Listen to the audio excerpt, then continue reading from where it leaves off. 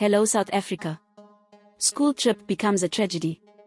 On Tuesday, Thanduyise Buses were taking grade 10 and 11 pupils from Mchitheki Secondary School in Nongoma to Durban.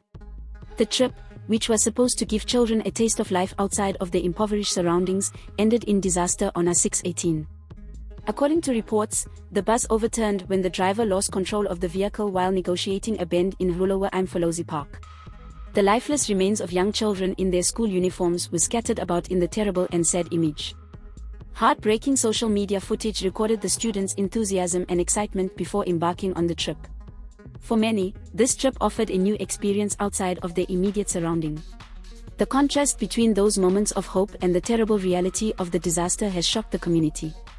3 siblings are among the victims, compounding the misery for a family that has already lost 3 children in the catastrophe.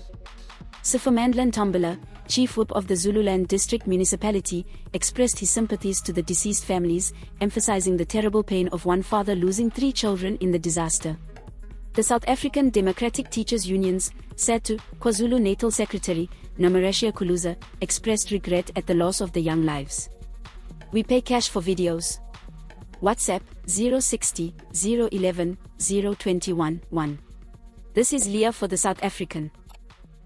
Please subscribe for more news updates.